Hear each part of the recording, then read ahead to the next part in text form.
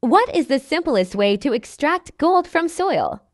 The simplest way to obtain gold from soil is through a process known as panning or purification. This method is used to separate gold particles from sand or soil using water. What are the basic steps to do that? Here are the basic steps.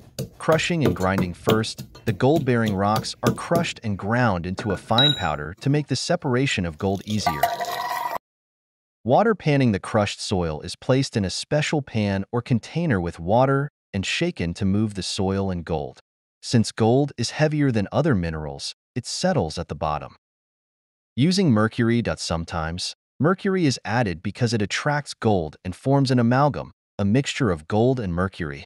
The amalgam is collected and then heated to evaporate the mercury, leaving the gold behind.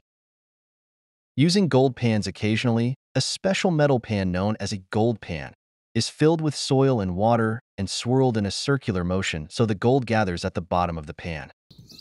Final purification. Other chemical or physical methods can be used to remove the remaining impurities and obtain pure gold.